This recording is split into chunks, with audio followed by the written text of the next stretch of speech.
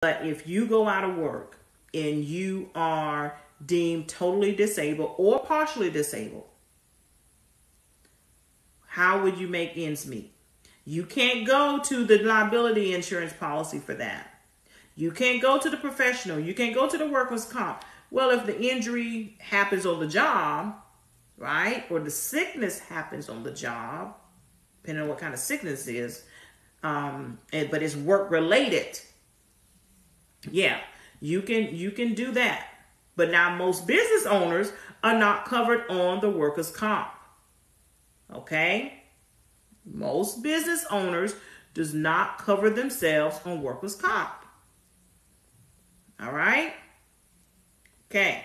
So, disability income insurance. It should be top of your list to protect your income in event of a disability due to an injury or an illness. Okay?